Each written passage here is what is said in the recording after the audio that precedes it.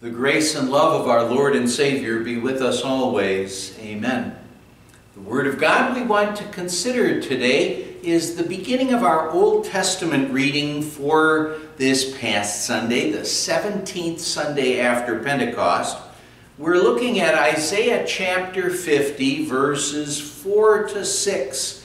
In this section, the Lord Jesus is speaking prophetically about his mission for us.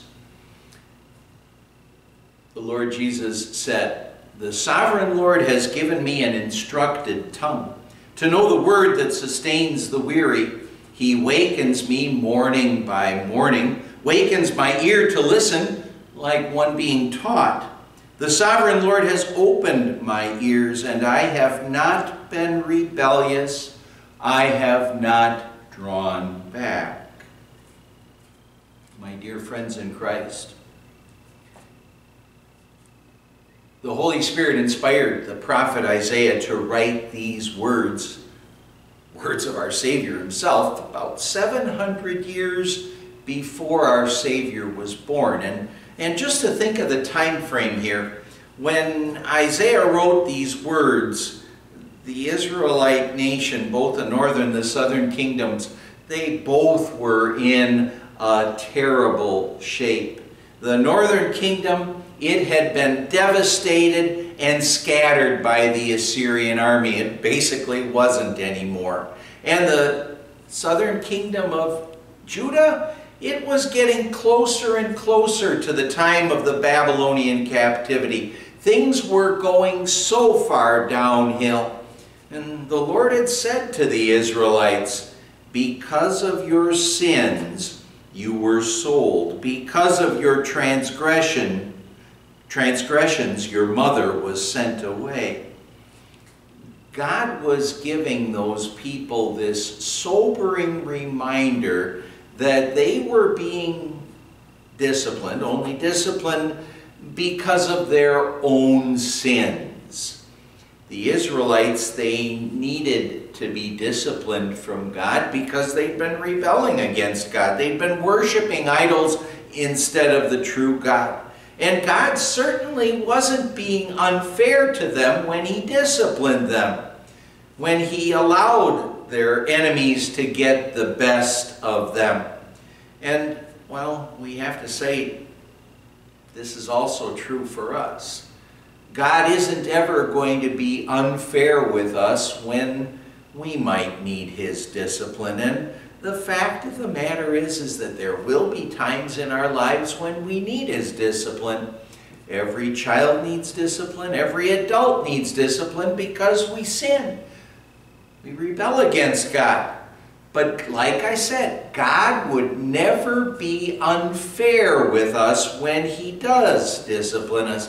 He's never like, the teacher or the parent who mistakenly thinks the wrong person was guilty of some infraction, some breaking of the rules, and punishes or disciplines the wrong person. Well, God could never be that way. He always uses appropriate discipline, and the purpose of his discipline for his believing children, it's always because what he wants to do is make us better disciples, better children of God.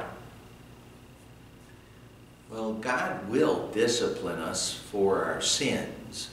But the wonderful thing that we have to confess is that he never makes us pay the bill for our sins.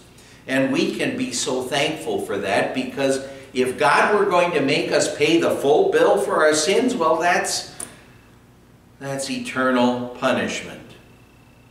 So instead, our Savior suffered willingly for us so that we wouldn't have to pay that payment for our sins. Well, in words of prophecy in our reading, Jesus said, "The sovereign Lord has given me an instructed tongue to know the word that sustains the weary. He wakens me morning by morning, wakens my ear to listen like one being taught." Well, he's saying here that God the Father gave Jesus, his Son, the authority to preach what he calls here the word that sustains the weary, the word that comforts and cheers our souls. And in preparing to preach the gospel, it says here that Jesus listened like one being taught. And here, for example, we can think about the 12-year-old boy Jesus when he went to the temple and he sat at the feet of the teachers in the temple and he learned from them. And of course the same thing was true when Jesus was in his home, when Mary and Joseph were teaching him as well. Jesus said, "The sovereign Lord has opened my ears, and I have not been rebellious. I have not drawn back." When Jesus came here to this earth, he's saying that God the Father opened his ears so that he knew that it was God's will or God's desire that everyone should live eternally. And, well, he also knew that to accomplish that, what he'd have to do is he'd have to suffer and die. He'd have to go to the cross in order to pay for our sins. And he accepted that responsibility willingly. He didn't rebel. He did pray, "Father, if you are willing, take this cup from me." But in willing submission, he added, "Yet not my will, but your will be done." Our Savior willingly suffered so much for us, so much that we can't even really imagine his suffering. He said, "I offered my back to those who beat me, my cheeks to those who pulled out my beard. I did not hide my face from mocking and spitting." Oh, Jesus, he suffered so much from the Jewish leaders, from Pontius Pilate, from Herod, from the Roman soldiers, and actually from you and from me as well. Because it was my sins and your sins that put Jesus on the cross. But the physical suffering, even though it was huge, that was nothing. Really, in a sense, it was insignificant compared to the gross injustice of the sinless Son of God being forsaken by God, abandoned by God, of enduring the eternal punishments of hell that we deserved. And he did all that willingly for us. Our Savior suffered willingly for us. But now, how do we react when we're treated unfairly? Oh, I always like to think about those times when maybe we're driving down the road and someone cuts in front of us and we have to jam on our brakes and maybe we just barely escape getting into an accident. When something like that happens, how do we react? Or if we're taken advantage of at work, at school, or at home.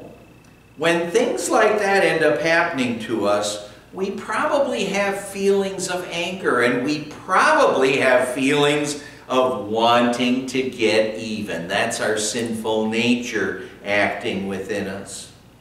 Well, God doesn't tell us that we should just let ourselves be treated unfairly. He doesn't say that. But he doesn't want us to pay back evil for evil either. Then we'd be no better than the person who's treating us unfairly, right? Then we'd be in the same spot they're in. But whenever we are treated unfairly, instead of getting angry, it's good for us to recall how Jesus, our Savior, reacted to when he was treated unfairly. He didn't seek to get even. He didn't get angry at the people. Instead, he said, "Father, forgive them, for they don't know what they're doing." Our Savior willingly suffered for us, and how thankful we have to be. Amen. Let's pray. Lord God, our Heavenly Father, as we are faced with life's trials and troubles, we are often treated unfairly. Help us always to remember how our Savior suffered willingly for us. He did that so we can be sure of heaven. Thank you, dear Lord Jesus. We pray in your name. Amen. In the grace of our Lord Jesus Christ and the love of God the Father and the fellowship of the Holy Spirit be with you always.